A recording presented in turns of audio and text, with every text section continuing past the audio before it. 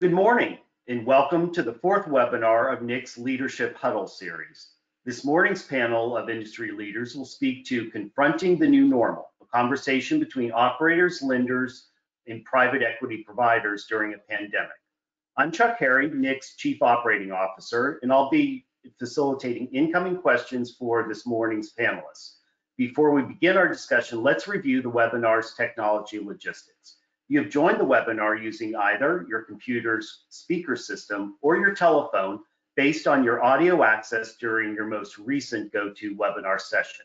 You can adjust your audio access to this morning's webinar through either your computer speakers or your telephone using the settings in the audio pane, which is located at the top of the control panel on the right side of your computer screen.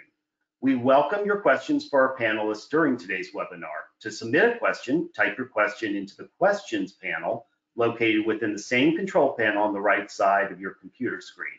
You may submit questions at any time during the webinar, and select incoming questions will be answered following the panelists' discussion. For those questions not answered during the webinar, we will strive to follow up with individual responses following the conclusion of the webinar. For those of you on Twitter, our hashtag for this webinar is #NICLeadershipHuddle. Now that we've addressed the webinar technology logistics, please welcome my associate, Beth Mace, who will introduce this morning's speakers and begin our discussion. Thanks, Chuck. Hello, everyone. Welcome to NIC's fourth Leadership Huddle. As Chuck said, my name is Beth Mace, and I'm the Chief Economist at NIC, and we welcome you. As many of you know, we've been holding these webinars every 2 weeks to help keep us all informed about the pandemic and its effects on the seniors housing and skilled nursing sectors. Things have changed and changed significantly since our first webinar, as we have moved into what's become our new normal. Today's webinar will provide insights into some of these changes. Before I introduce our panelists, though, I would like to once again iterate that NIC continues to be concerned about the care and safety of seniors across the nation, both those inside congregate settings and those outside. We know that seniors are particularly susceptible to the coronavirus, and the threat is not over. We extend our deepest regard and respect for those taking care of America's seniors with care, love, and commitment. They are among the heroes in these very difficult times. At this time, many caregivers still do not have the equipment and support they need. NIC continues to support all efforts to provide the much needed PPE and effective testing that is needed until that time when a vaccine can be found and provided to all. It is only by prioritizing these frontline healthcare workers' needs that we'll be able to keep seniors safe and healthy. This in turn will prevent them from needing to go to hospitals and thereby help flatten the curve. Now, let me start with you, John. Can you please introduce yourself?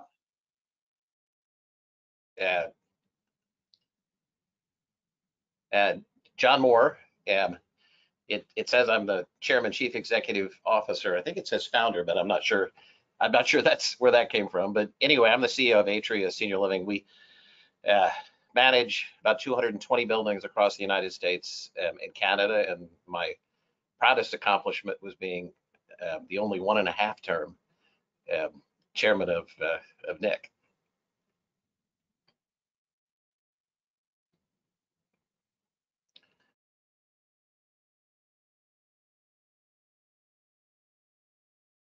Chris, can you introduce yourself, please? Good morning, Beth. Good morning, everybody. My name is Chris Taylor. I'm part of the healthcare real estate team at Capital One. Capital One and its predecessors have been providing debt capital to the long-term care and senior housing space for over 20 years now. We currently have balance sheet commitments of a little over $3 billion, and we've also been one of the leading Fannie Mae and Freddie Mac originators over the past 2 or 3 years. Great, thanks so much. And Steve, can you introduce yourself, please?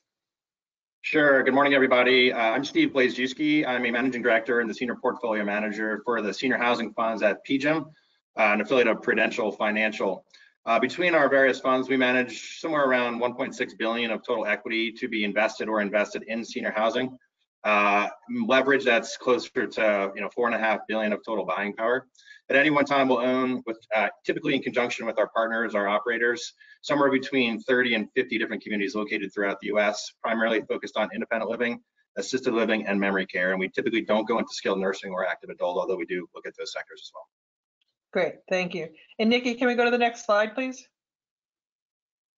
So as many of you know, NIC has been conducting weekly surveys among executives of operating companies to get a sense of what the pulse is going on in the properties in terms of occupancy rates, in terms of move-ins, move-outs, what they're doing, what operators are doing for their staff, and where development stands.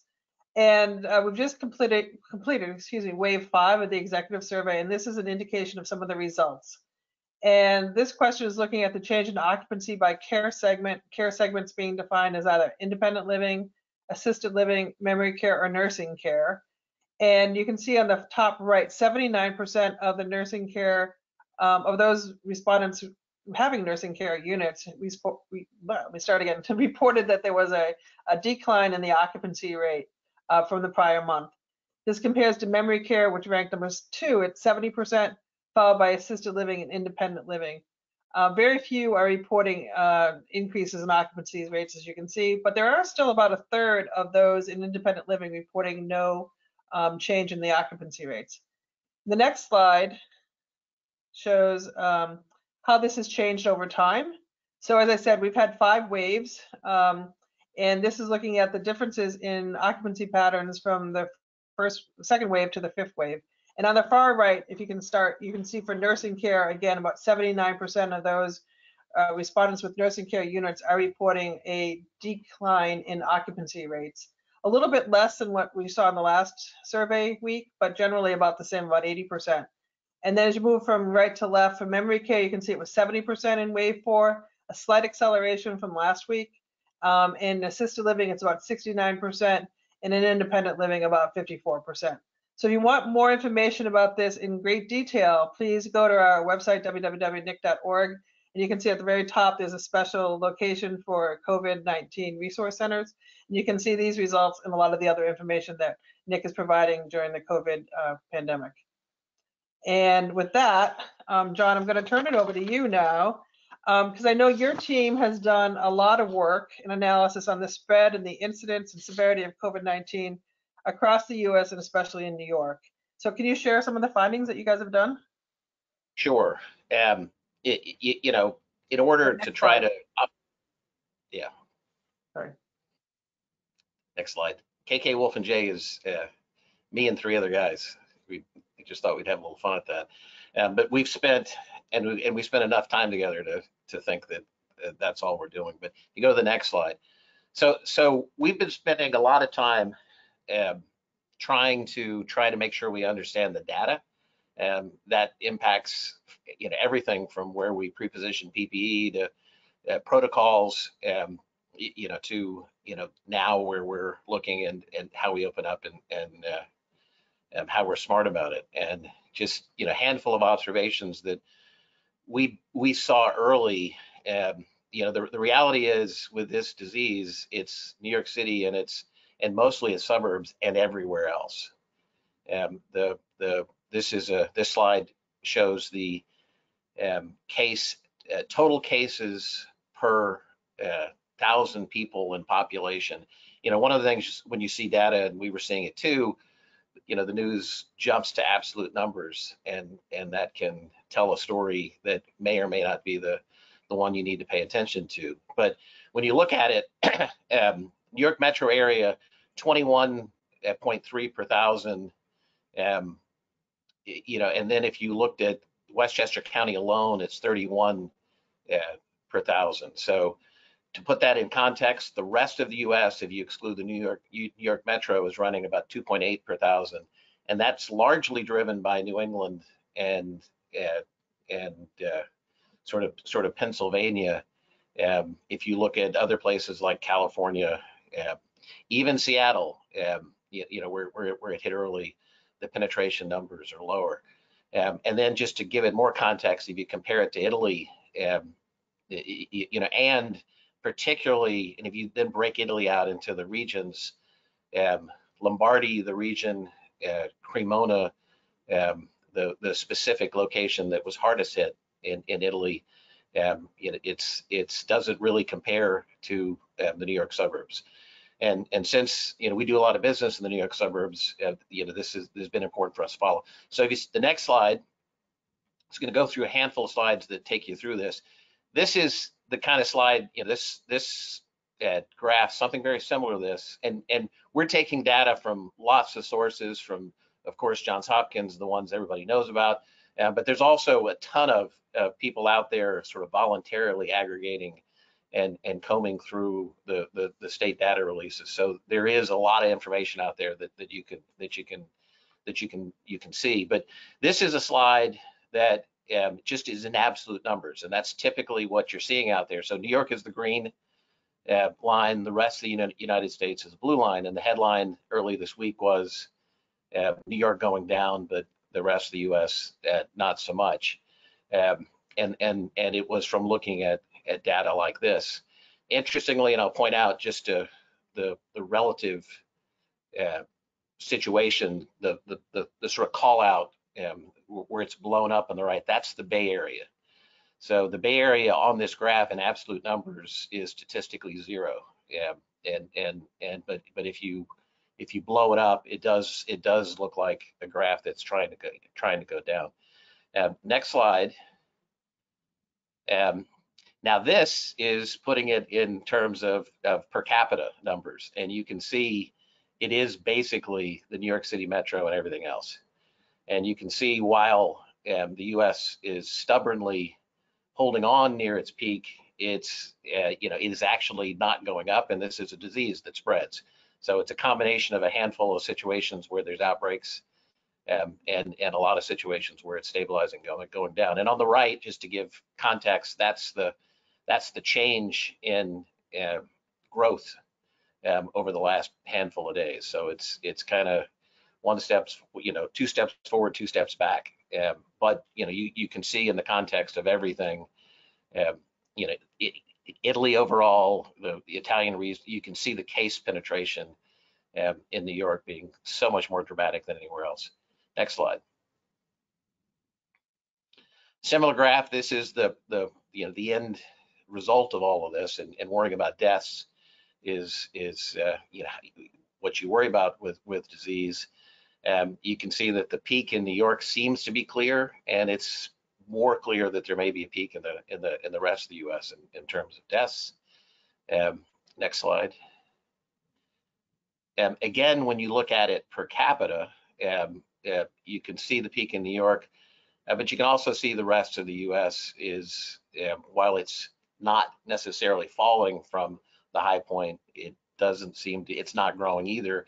And in the context of everything else, the rest of the U.S. compares favorably or is very similar to the rest of, the rest of Italy, for example, as a country that had a big outbreak per capita. Next slide. So this is something that we've looked at from the beginning. So this is just simply daily. The blue bars are daily tests. The green bars are daily negatives. The red bars are daily positives, and the yellow bars are pending tests daily. And then the graph at the top is cumulative positive results as a percentage of cumulative tests. And so, one of the things that we watch is, what is the cumulative testing ratio doing? And it is, definitely trending down. This is the U.S. without New York and California. California is excluded because its data tends to be very lumpy. It's released in chunks, so it's not been great for analysis. You can also see that while testing started to go up end of April, it's actually not accelerating, that much. It's testing went up in steps. In a chunk early April, in the end of April, and we're kind of running, if you level that at the same level that we have for 2 weeks or so. And here's the really interesting part. The next slide is the New York City metro, just the New York part, because the data is easier to get in New York than it is in New Jersey and Connecticut. So New York City, Westchester, and Long Island, same thing. If you recall, the testing ratio for the whole country, ex New York, peaked at about 16%, meaning 16% of the people tested were positive. In New York, it was running at 46%. Its high daily peak was 56%. And so, the disease penetration by all counts, much greater in New York. Similarly, the disease decay seems to be much more obvious here as well. The cumulative testing ratio down to 35%, and then daily, the last day that we could look at it, the number of people, the percentage of people that tested positive out of the tests that compared to the tests done that day was 11%. On this graph, that didn't happen until early March. That hasn't happened since early March. So you can see a clear indication of disease decay, disease exposure decay in New York. And you can also see that the testing, the blue bars or testing, you can also see the testing really hasn't increased. So it's not driven by more testing, it's driven by less people coming out positive when being tested. So that's kind of the set of stuff that we've looked at, and we look at it every day. We update this every day. It impacts our decisions. If you look at the next slide, and on to the next slide. And the next slide. So this is you can go get this off our website, but this is a letter sort of report that we made for, we addressed it to the Atria extended family. So for residents, their families, investors, absolutely for our staff, just talking about, what we've done as things moved on. And if you go to the next slide, so John, let me interrupt you for a second. Let me just so on this slide that you're showing, this is showing some of the metrics that you've been measuring at Atria in terms of some of the challenges that you've been facing and how you've been addressing it in terms of operations and employee support. So can you highlight a couple of these numbers, because these are really interesting, I think, Sure. real hands-on evidence of what's going on. Sure. I mean, it's I've lost count of the individual pieces of the PPE, but I mean, one of the things that I think we got sort of right, and we started buying PPE early. We have a kitchen supply vendor here in Louisville that happens to have a warehouse and is kind of out of business. So we've taken over their warehouse, and we bought masks, gowns, gloves early, buying in the millions. You can see on the left, the top left is our warehouse. We centralize PPE, ship from here. The second picture on the left is in fact a air freighter that we hired early on in March when we had first outbreak in Northern California. Some of the other the next picture is our own brand of hand sanitizer. We know a guy who knows a guy who has a still, and we made 5 million gallons of hand sanitizer.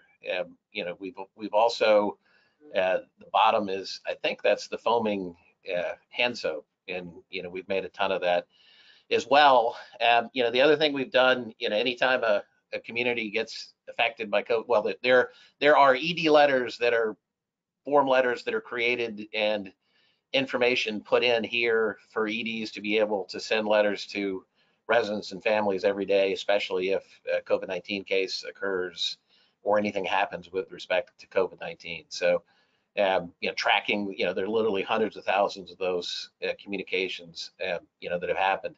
One of the things, Sylvia, next slide, if you I talked about New York, and you can see a slide from one of our daily reports in New York. One of the things that we did early is went to heavier PPE in New York, all N95 mask. We had our staff have N95 mask and gloves that they could commute in, by, I think it was March 20th or so.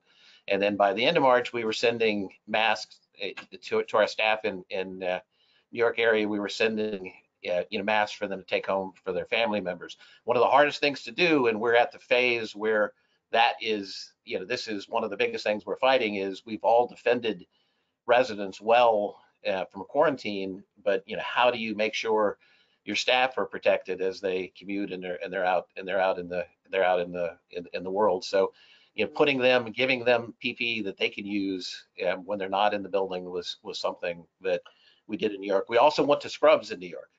We also, because we wanted staff to be able to come in, change into a clean set of scrubs, work all day, change back in their clothes, scrubs, shoes. We bought shoes for everybody in New York, as well.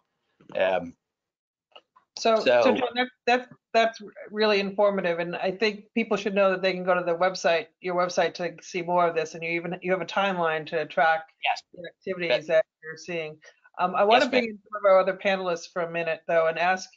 So starting with you, Steve, what are some of the questions that you're entertaining with your operating partners in terms of, John just gave us a good sense of what they're doing in Atria. What are you hearing in terms of operations? Yeah, no, it's a good question, Beth. I think, first of all, I would say that we absolutely, as an investor and as an owner, we feel a little bit of a helplessness sense. I think it's important to note, our role is really in support of operators like John and people really more on the front line. So for the first couple of weeks of this, really in mid-March, I think our focus was on communication, particularly with our operating partners. Frankly, in many cases, trying to make sure they're prepared for what we thought would happen. We do work with many smaller regional type operators, probably not as well capitalized and maybe as or as front thinking as John and Atria might be. And so we spent a lot of time really talking about their procedures, their protocols, and what happens when they do get a positive COVID-19 case there. So I think sometimes it's asking the right questions. As we got past that, then we started really getting into some of the data and communication. And so keep in mind, we're communicating with our operating partners, but also with our investors who are also our clients. So we really have, clients on both sides. And I think communication has really been a huge factor. And I think operators have learned a lot about communication and how to communicate with their family members and their residents as well. And we've had that same learning experience with our partners. As we got further in, we started to see the impact, and we really started to think more about the employees at communities. And so reached out to some of them as well, some of our key partners, and really started thinking about how we can support the frontline workers. So whether it was through personal initiatives like sending care packages or supporting hourly wage increases, which I'm sure most of our operators have felt. We've also talked about other things like providing some of the PPE equipment that John talked about, providing, food banks in some cases. So I think our role really has been one of support for the operators, and then communication really the other way to our clients. Those have really been the key focus areas, and it's evolved a lot over the last 6 to 8 weeks. And I think now we're getting to a point in this where I think John and the operators are really starting to feel a sense of fatigue. As the longer this goes on, I think you're getting employees back and you're learning protocols and getting systems in place. But I think it starts to wear on people, and I think we're going to shift to a different mode, and we're going to have to learn how to support people differently. Chris, any thoughts in terms of the conversations that you're having with, as you're a lender to a lot of senior housing operators. What are some of the conversations that you're having? I think it's very similar to Steve, Beth, in that we do feel a little bit powerless. Communication, as Steve said, is really important. We're trying to gather as much information as we can, not only for our own benefit, but to share with others. I think I've been looking, and what John laid out here is a great example. I think we've been really, really impressed with the operators and the way they have responded to this. I think that by and large, they were pretty well prepared, not necessarily for this specific situation, but they dealt with bad flus, not the COVID, it's the flu. I don't want to get into that argument, but I mean, they have really responded, and it really reminds me of why we are active in this space. We put the residents and their care and service first. We've also tried to be very respectful of, our customers have other priorities besides just responding to lender questions. So we've tried to balance communicating with them and gathering information without also respecting their time. Right, that's really important these days because everyone's really busy. And John, back to you for a minute. In terms of, when you're the operator, what are you hearing other questions on what Steve and Chris indicated, or how are you responding to your partners? I mean, obviously you've done all this great work here. So that data is part of a daily report. So I've written a daily report since I think March 3rd that goes out to the board and all our investors and all our friends. The communication with our biggest partners. I mean, it's can't tell you how supportive both Ventas and HealthPeak and CSH and everyone and Formation and all the people we work with have been, and how helpful they've been in just helping us make the kind of quick decisions you have to make. So it's a mode. We're in a mode of don't communicate immediately with family and residents if there's a change in the situation, and keep them in the loop. And we're also in the mode of just communication daily, on a level that frankly was probably communication every other week or monthly or whatever. I mean, it's all about managing through the disease process, but we're in absolute constant communication.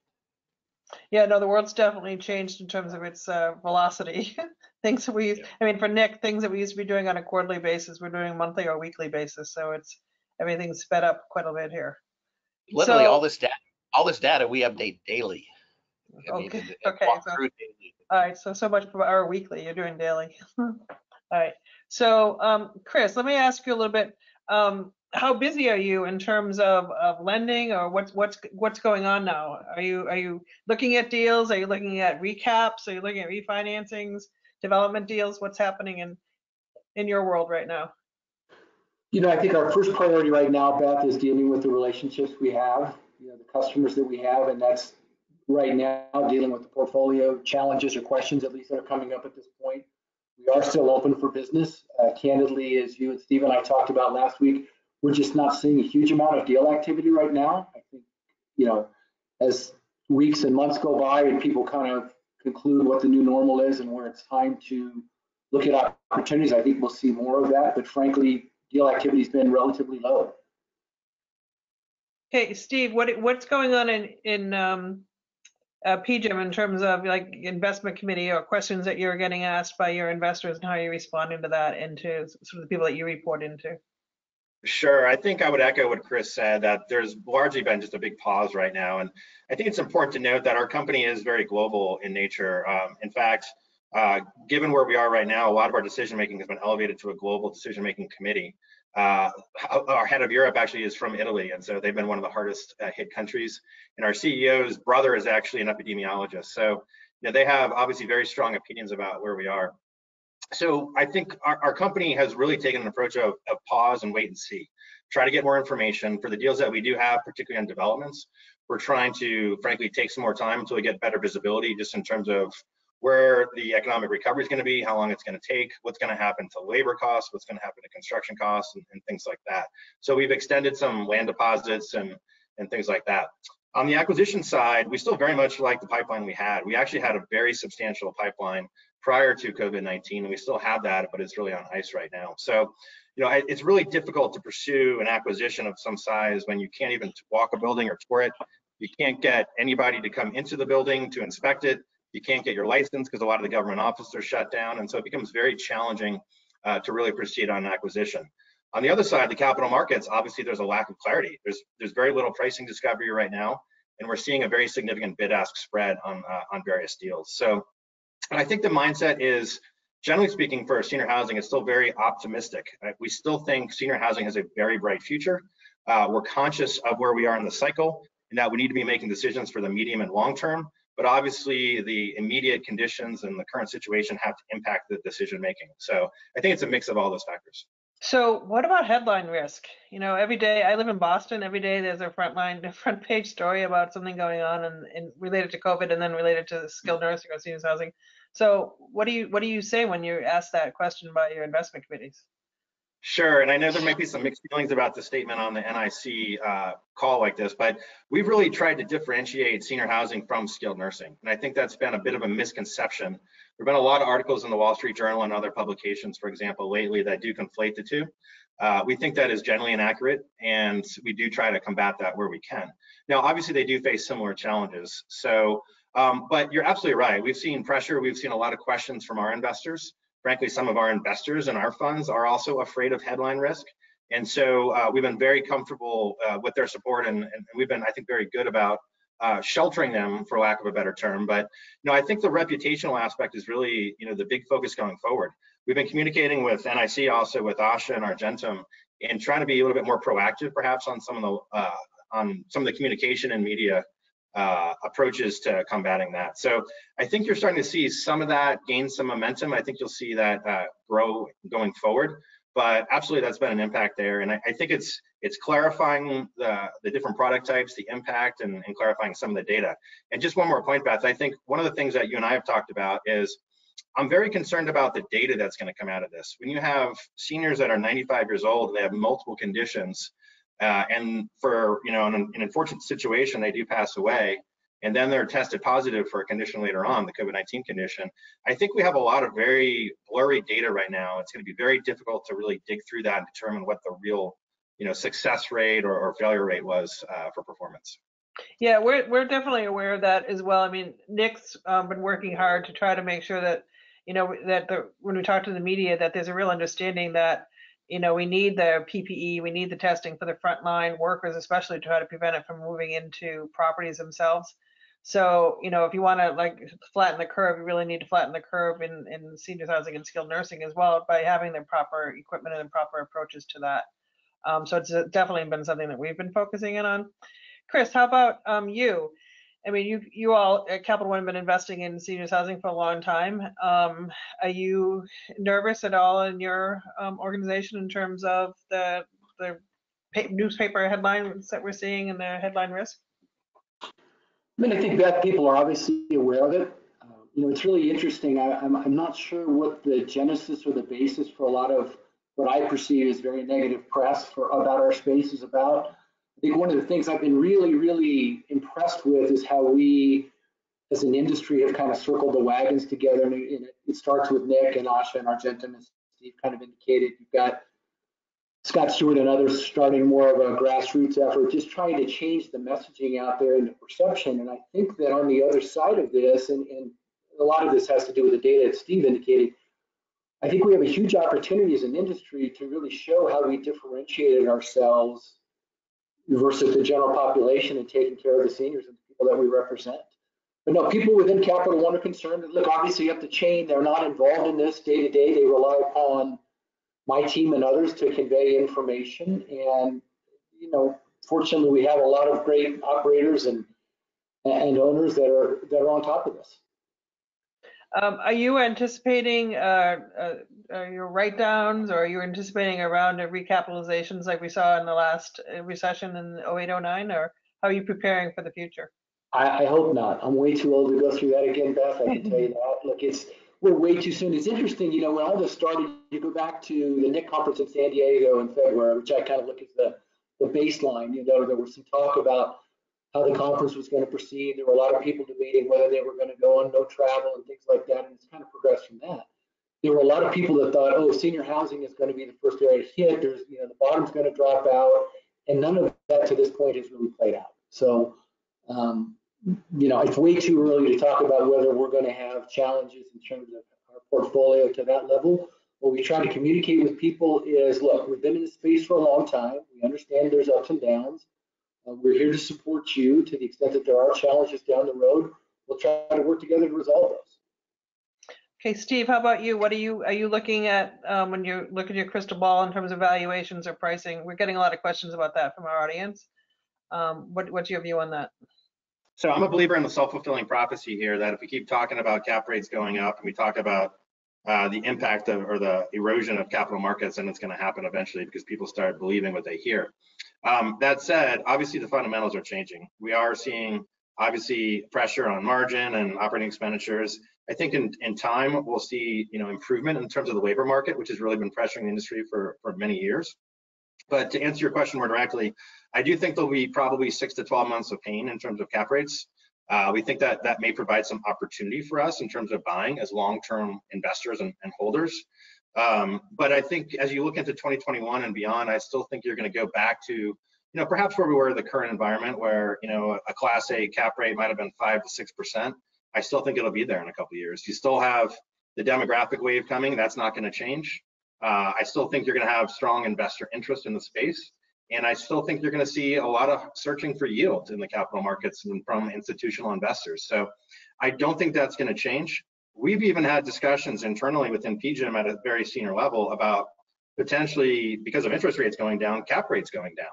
And so I think as we get past some disruption and some volatility, I still think we don't really know what's going to happen, but I think there's a very wide range of what could actually happen. But do you think your underwriting assumptions are going to change in terms of exit cap rates, rent growth? How's your underwriting? We probably haven't really done very much right now because there's not a lot of deals, but what do you anticipate?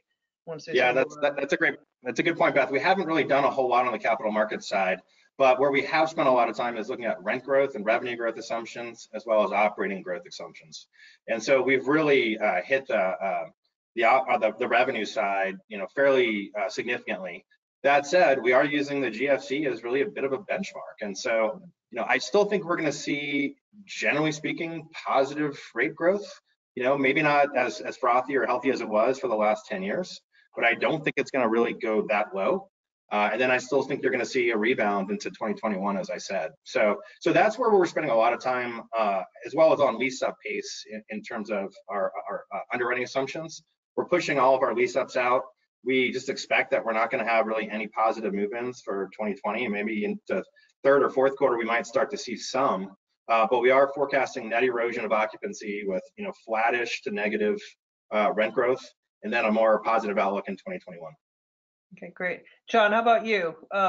As the operator, what's your crystal ball telling you? And I have a lot of questions actually that we got ahead of this in terms of development. Is there development going on? Are you still planning development? So sort of what's your acquisition or what's your current portfolio and then your development portfolio? What are your thoughts?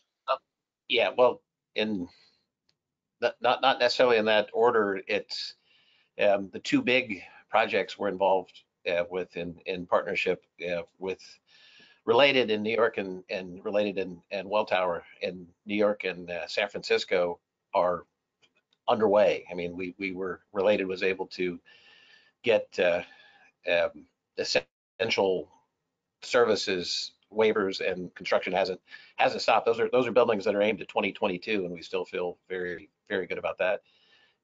We are probably going to open a building in the Philadelphia market in the next 3 weeks or so. So one of the things, it'll be a bit of an experiment. One of the things that maybe you talk about testing, we will finish on Saturday testing all 14,000 of our U.S. employees. We started 7 or 8 days ago, and we were able to get testing and lab services from Mayo Clinic Laboratories, and that, our strategy of protecting the community from the outside with testing for employees and test and quarantine and PPE to protect residents internally is what we've been is our way forward in this environment. The building in Philadelphia, we're going to open, we're going to have all staff freshly tested. We're going to test all residents on the way in. We'll test all new hires, and we may have periodic retesting. So we're going to offer, you can't make promises that it's COVID free, but we're going to offer, a new building that will, over the next 3 or 4 months, have access to enough testing that you'll know exactly what's going on if you're part of that. So, perhaps as testing opens up and testing becomes available, the issue with testing is not that it's expensive, it's just the availability. And as testing opens up, I mean, that could be a breakthrough, for senior housing and a new growth.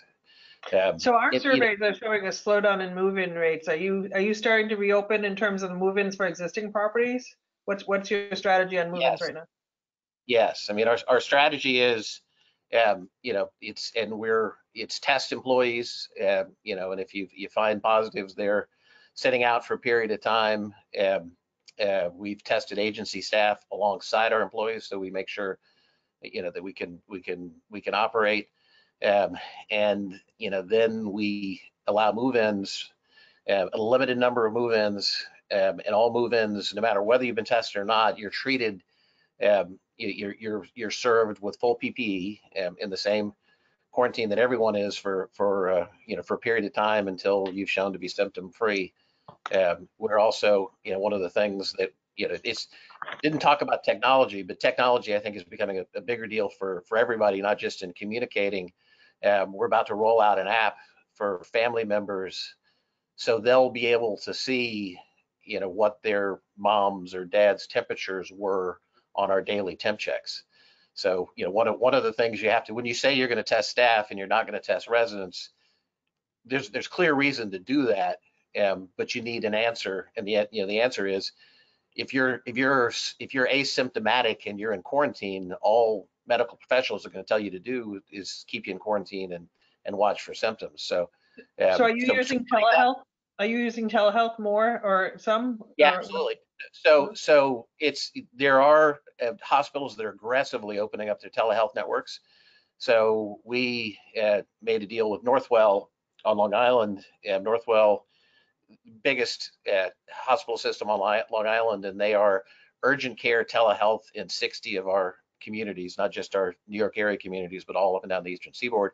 Working on a couple other deals across the country, and also trying to, we've put the tools inside communities to allow for telehealth, and are getting to the point where we can also start to require local PCPs to I mean, it's the disease transmits the way it transmits, and we've had a handful of cases where it's clear, that it's, and healthcare professionals have done amazing thing in this world, but it's also, they're around the disease, and so that's a clear, using telehealth to keep our residents less exposed to the outside world is really important. And so telehealth is both relationships for urgent care to keep residents perhaps out of the ambulance and out of the emergency room, but also facilitating residents using their relationship with their existing doctors to get the support they need. Okay, so let me ask, Chris, starting with you. So telehealth is one of the changes that may be coming as a result of the COVID and the sort of the post-COVID world, telehealth. Do you see any other changes that you think might be permanent from your observations in terms of what might stick? So any technology or building designs or anything else that you sort of getting a sense of right now ahead of the end of the COVID? I don't know that there necessarily are, Beth. I mean, again, it's hard to prepare for any possible situation. I mean, who would have ever guessed something like this would happen?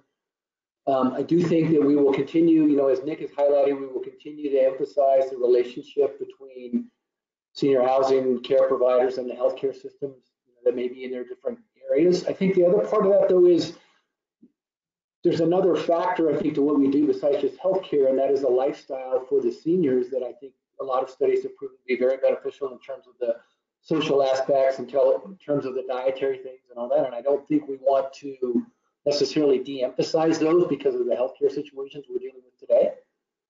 I don't know, John. I mean, John's closer to that than I am, but that's my perception. Well, I think you're talking about like population health management and the idea. And there's been a study by Kaiser Family that shows that where you live does in fact matter because of the environment in which you live, or the ability to follow your prescriptions and the ability to have a better, healthy lifestyle.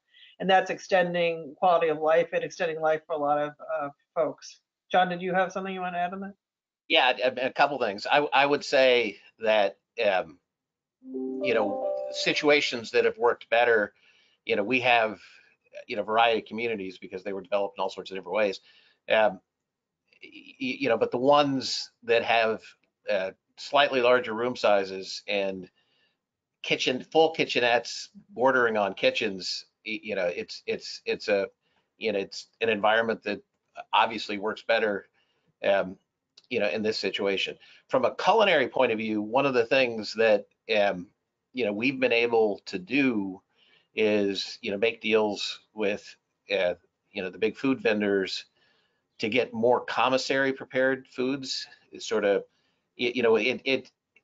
coming out of this will be a way to tier food service in a thoughtful way, high quality, still chef prepared, still from scratch, but using the commissaries that Cisco and Cisco has to support restaurants, and cutting down on labor, also assuring quality and consistency. So from at the very top of the the Atria brands, full-on restaurants, a la carte menus, chef driven, literally, to at the lower price points, high quality, but done in a way, that the cost of food is not the cost of food, it's the cost of the labor. So, all sorts of efficiencies like that. Some other things that are going on, learning that you can, for example, take a med tech and a caregiver and create a universal care worker, and how that helps with staffing. So there are a bunch of little things like that that I think are going to make us a lot better coming out of this, and sort of create opportunities for efficiencies. And also, there are things that, the culinary transformation is something we've been thinking about for a while. This is going to give a vehicle coming out of this, for us to actually, make some big changes that we think are value creating long term. That's great. That's good to hear, actually. So it's already 11:47, so we don't have too much more time. So I want to give each of you a minute or two to sort of give some final thoughts on where you think we are today with COVID, and where we might be when we come out of that, and any other observations you might want to share. So Steve, starting with you. Yeah, sure, happy. I don't know why I have to go first, because this is a question that nobody has answered to. So everybody else is going to be able to respond to my thoughts. I've been telling our investors, I think for the last couple of weeks, I think in late March and early April, I think we were still in the very early phase, the early part of the curve in terms of the COVID-19 impact. I think now we've advanced a little bit more, and as we talk to our partners in the industry, I think we're a little bit probably closer to the plateau. We're starting to see a little bit of a slowing of overall positive cases at communities and residents and staff. So I think we're a little bit further along there, generally speaking. That said, internally, we talk about various forms of recovery. We talk about the V recovery, the bathtub recovery, the W recovery, the U recovery, and there's just a lot of volatility. And actually, we're working on an investment committee memo right now where we have to show 3 different scenarios. So I still think we're in a huge period of uncertainty, Beth. I don't think anybody really knows where we're going to be. I think it also ties into the broader economic situation, and do we end up in a prolonged recession as we did during the GFC? Is it deeper but shorter? Is the senior housing have the same situation? And I think an important consideration there is where we are in supply and demand and demographics for senior housing. And so, as I said, we're still pretty optimistic on the space as a whole. We were starting to see a downturn in unit starts, as you guys have reported very well. And so I think, as we look forward, I think the 2 to 5 year plan is, is still pretty optimistic. I still think we're going to see continued turmoil. In terms of some of the community impact, I didn't get a chance to comment before. We're very closely looking at the impact on margins. Well, what is the labor situation? What does the PPE situation look like going forward? Are margins totally different? So I think we have to really look at the overall underwriting of senior living communities in the longer term. I'm less worried about the short-term capital markets and cap rate type impact and the demographics, as I said. But there's certainly going to be some changes. And, and my final point maybe was in the GFC, you saw a bit of differentiating performance between independent and assisted living. In another case, smaller units outperform larger units. And you could start to see some impact from those macroeconomic trends and factors, piling into senior housing. So I know that wasn't really a lot of conclusions or recommendations, Beth, but I think those are some of the things we think about for the future. That's great. And I actually appreciated your comment, especially about scenarios. And then Nick Insider just got published this week. I wrote an article and I said that scenario planning, I think, is really important. Do your worst case and then ratchet it back up so you can see what the impact might be on your overall organization, on each of your properties to do that. And I think that's more important than ever to test it and to see how strong those properties can withstand what types of pressures. No, I totally agree with you. And I'm very contrarian by nature. I actually do believe this is the time to be investing. And we're fortunate that we just raised an almost $1 billion fund, and we sit with 90% of that capital remaining. So as we look at this type of environment, it's a very favorable environment for us to be in. Yeah. Okay, Chris, how about you? A few couple minutes to talk about what you sort of view as the overall outlook for the sector and any other observations you're making right now. It's kind of hard to follow Steve, but I echo a lot of what he's saying. Look, I think the fundamentals of the space are there, the demographic information that we've watched for the last decade or so. I really do believe, Beth, that we are going to, as an industry, come out on the other side of this looking really, really, really good in terms of how we've cared for our residents and all that. That's a, again, function of data, as we've talked about. To Steve's point, I think, the big concern is our macro issues, right? If we end up having huge reduction in the value of residential real estate or things like that, or this is really a protracted situation just for job loss and unemployment and those kind of things, I think those will certainly impact the industry. But the fundamentals of the space I think will continue to be strong. I think affordability will continue to be a challenge that we will deal with as an industry. That may be exacerbated by what's going on right now. Okay, great. And John, what's your take on sort of where we are, where we're going to be heading?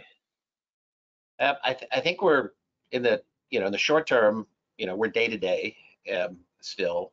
There's one of the sites that everybody looks at, that we look at, the smart guys at the University of Washington. There was a quote that says exiting early is like opening. What's the quote? It's like opening your parachute. Exiting early is like not wanting to open your parachute because you're afraid it's going at 2,000 feet because you're afraid it's going to slow you down, or something like that. I don't know. You can look it up. It was a better quote. Yeah, but look, I mean, we're working on, it's you got to come up with a strategy, to make the business make sense. And so, we're, optimistic that we're going to start to see, a little bit of movement in move-ins, in May. The combination of testing all the staff. We're also going to test all our life guidance residents, which are memory care product, because in memory care, it's very hard to quarantine. And so, that we feel like can both put us in a position to protect staff and staff and residents, but also cautiously, on a sort of very careful basis, take new residents. There is pent-up demand in, it's some of it doesn't know that it's pent up yet. But I mean, if you'd look at the number of people that would have moved into senior housing over the last, couple of months now, there are a lot of people who haven't done it. There are people who are, in the normal places coming out of rehabs who have nowhere to go. And as states open up and get back to work, some of the situations that have made it possible for people not to use senior housing are going to unwind. So we're trying to be smart about being ready for that. What the recovery can look like. I mean, if you remember, the recovery in 2009 was pretty dramatic once it started to turn. I mean, I think Atria saw a low point of 82 and about now, and a high of 89 at the end of the year. Okay. So we'll see. I mean, you just have to be cautious. You have to worry. You have to remain vigilant to make sure you prevent new outbreaks. You have to be really, really cautious about what's going on. But I think there's some. There for sure. The long-term premise for senior housing is absolutely it's indisputable. Okay, so let me interrupt for a second. So we have to open up for audience questions, but real quick, if everybody can pop back up so we can see you, I'm gonna do a real quick lightning round. So that means you get like 10 seconds for an answer. So economic recovery. So Steve, you were talking about, is it a U, a W, or a swish? So if you had to choose one, is it going to be a prolonged recovery, or what shape is it going to be? For senior housing, I'm a fan of the Nike swoosh recovery. Okay, Chris. I'll go with Steve. John. I think the senior housing, that makes sense to me, but I think the economy itself is gonna be a W. I mean, I can't imagine that you're not gonna have liquidity issues that pop because of all this. Okay. Totally agree with that. Sorry, Chris. All right, occupancy rates. According to NIC's data, the first quarter 2020 occupancy rate for seniors housing was 88%. So a year from now, you don't have to be precise if you don't want to be, but either higher or lower than 88%, or if you want to give me a number, go for that. John.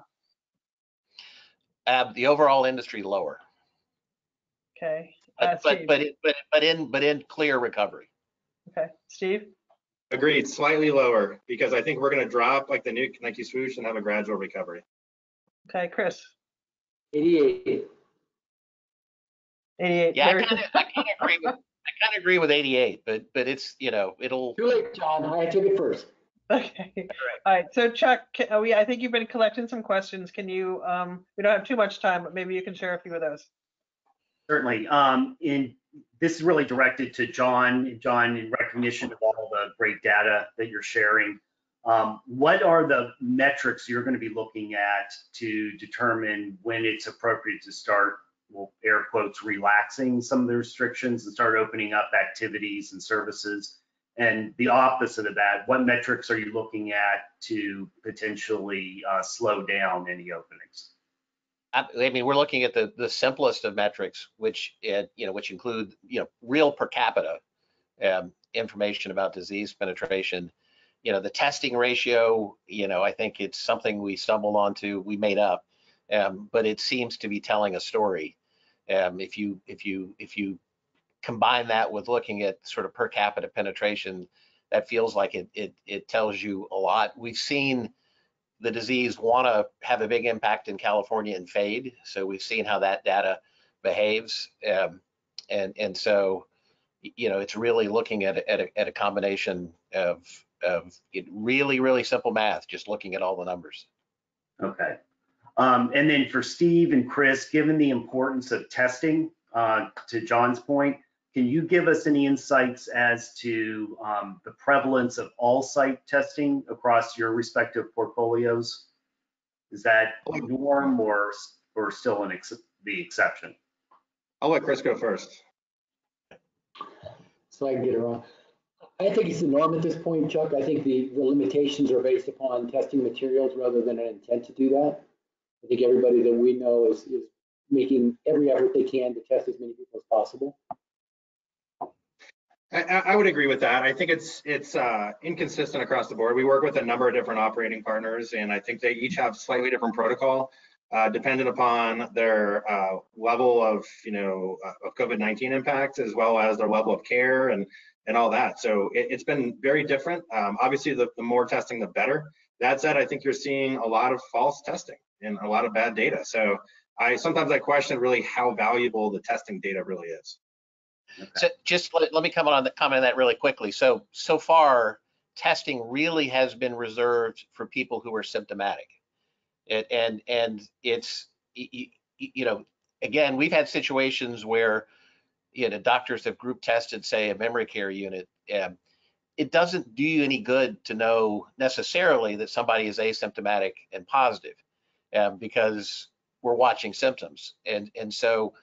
Anyway, using testing to screen employees to make sure you're catching pockets of the disease that could be coming in is a new thing, and that's something that people are starting to talk about in terms of how you open up the economy. So, I mean, I think that more of that's going to come, and fewer people have actually tried that kind of process. But the testing of residents, it doesn't do you any good. I mean, you know who has symptoms, and you're going to get healthcare support for residents that have symptoms, whether it's COVID-19 or not. So, I think just to interrupt for 1 second, I think an important aspect is going to be the staff member testing, and I think that's I think the staff members, because they're working in some cases different jobs, or they have their own family members or kids. They're the ones we see many times bringing the infection into the communities. And so I think the testing there and the protocols and managing their labor is going to be really the key to success in eliminating this, or control at least. I mean, absolutely. That's why we felt very lucky to stumble into the capacity that we did. And also, you find exactly that story. And everybody's got to ask the question at the front door. You've got to know where else your staff goes. I mean, that's a big hint to operators out there or capital partners. Ask your operators if they're making sure, that they know exactly what else your staff does. Thank you, gentlemen. I think we'll leave it there. Great discussion, which we much appreciate. Nikki, if maybe we could take it to the final slide. And we welcome our audience to join us for our next Leadership Huddle webinar, which will include a presentation of the NIC Blue Book, addressing 5 ways COVID-19 could affect senior living. That webinar is scheduled for 2 weeks from today on Thursday, May 21st at 11 a.m. Eastern. To register for this event and for ready access to a variety of pandemic-related market information free of charge, please visit the NIC COVID-19 Resource Center at nic.org. As NIC remains committed to continually improving these webinars, we very much welcome your candid feedback. You're encouraged to complete the survey you'll receive following the conclusion of this webinar. Within the next couple days, you'll receive an email with a link to download the presentation and view a recording of today's webinar. On behalf of Beth Mace, myself, and this morning's panelists, Steve Blazejewski, John Moore, and Chris Taylor, thank you for having joined us. Please stay safe, maintain your physical distance, but stay connected. This concludes today's webinar. Bye, everyone.